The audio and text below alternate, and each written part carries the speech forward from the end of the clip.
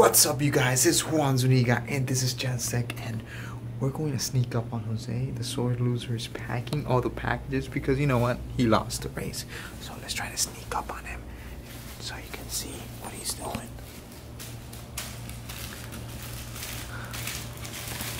How does it feel to be such a sore loser? Dude, what the heck, man? Hey, they have to see you doing the work. Hand delivered by Teacherman's Fashion himself. Dude, that would be pretty cool. That would be pretty cool if we do. I am humbled, thankful. You guys are savages. I'm saying. I was day one. Like, all right, these are all the orders. And that's day one, and it's still we haven't fulfilled half of day one. Half of the order. So this is just less than half of the orders fulfilled. Look at that. We worked, and it wasn't just me. Like, trust me, if I would have done this, it would have taken me a month. Obviously, we got Thomas. Hey, yo, Thomas, how well did we do day one?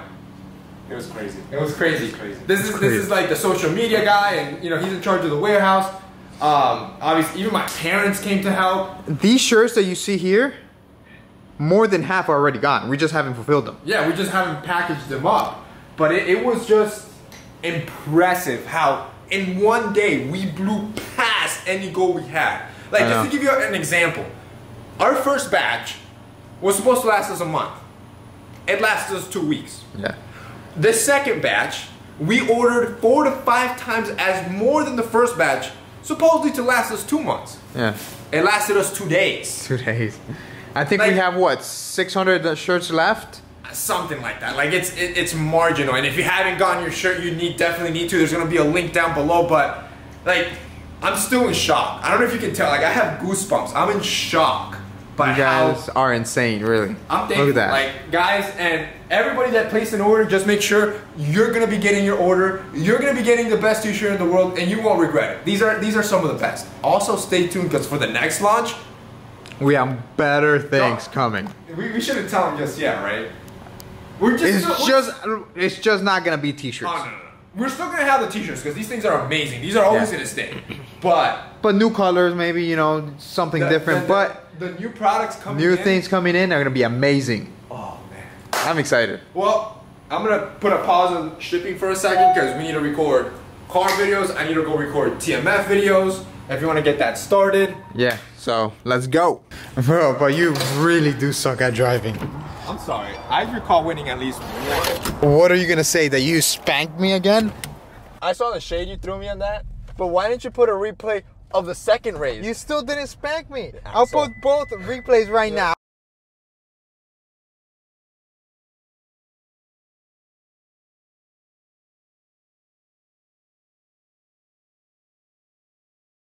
Next time, I'm editing that video. Screw you. I'll put both. Your car's squeaking. Did you watch my latest video? E-brake is on. Car noob doesn't know anything about cars. I was just on the floor until drown out the noise. All right. Shut up, man. You don't know how to drive. You know, and while we're going to record the TMF videos, I'm gonna give you some tips on why you lost and how you can become a better driver. Okay. That's the point we've reached. I'm taking driving lessons from. Me, you know what? I'm the oldest. I want to hear. I'm the oldest. You're right. I'm the wiser. I'm gonna respect my old brother. Exactly. He's already like 40. 30. There we go. All right. The first mistake that you made was having a Porsche on a drag race. They're great cars. I love them, and I'm gonna get a lot of hate, but they're not drag cars.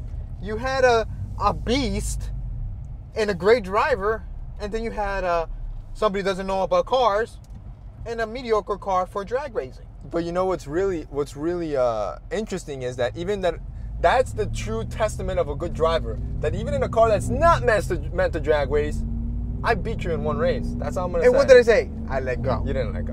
You didn't let go. And it was by luck. You call luck better shifting and better handling versus not knowing how to drive a car? See, this is the difference. When you spanked me, when I won, when you won, it was by like not even a quarter of a car. Doesn't ask any racer, any real racer. Doesn't matter if it's by an inch or by a mile. winning is winning. Okay, Don Toretto, chill Insert out. clip right there. It don't matter if you win by an inch or a mile. Winning's winning. The second thing is that you get too excited. You let your emotions get in the way. You have to be calm, cool, and collective. I'll give you that. You To know? actually win a race, I remember the first time I raced it wasn't even in those cars. You cannot get excited because that's when you mess up. Actually, that's when you mess up in a lot of things. Like Exactly. when you're competing, when you get all excited and you let your basketball, whatever it is, when you get too excited, like your nerves start kicking in, and then that's when you screw up. Yeah. You miss your shift. You floor it too much. Like anything could happen when you get too excited. Exactly.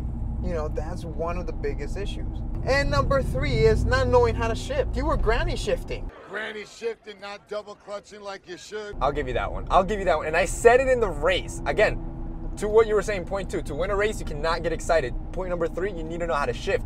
And when I put it on manual shifts on the first run, like I missed the shift and it bounced off the rev limiter, and it always is slower when you do that. You need to know how to be able to redline shift, and I didn't do that right. So I'll give you that one. See, but it was because I was excited and I needed to spank this guy because I was talking. I spanked him the first time in manual shifts, and then I let automatic shifts kick in the second race, and he barely beat me. Barely. You keep saying that, but keep in mind, 200 horsepower less, 200 ponies less. Traction. I Everybody mean, knows that. The fact that we were even close, it's questionable. Because of traction. Nah, come on. That was it. That was the whole reason. And the fourth and final tip is to always know your car's strengths. That's true. To always win a race, you need to know the car you're driving. Exactly. That's true. If it doesn't have good traction, you need to know how you can either get better traction. And I'll tell you why that's a good tip. Because that's why I challenged them to a standstill race. On a rolling race, it wouldn't even be fair. On a rolling race, we wouldn't. But I knew that on a standstill, that was the only way I had a chance. So that's the race I challenged. And if I would have gotten slicks, maybe it would have made it better for me. Yeah, but I mean, this was like a road race, you know. Exactly. So. You know, I know all the variables, so I knew that. But that's true. I still had a good chance. If you know your car, you always gonna have a good chance of winning. Correct. And also know your opponent's car. Yeah. Know the difference. And that was my advantage. So, you know, when you do a little race on a red light, you know, like 0 to like when 60, you don't have no idea. But this guy, I had driven his car. So I knew what that was car's coming. weakness and my car's strength was traction. Exactly. That was the same weakness. So I used it to my advantage. So definitely that. And so you still lost though.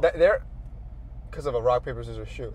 You know what? Overall, you just pick crappy cars. They're slow. They suck. Next time, just listen to me. Just follow my lead. I have crappy cars, bad taste. I'll show you what a real car is. Chill. Oh my God. Okay. Give up.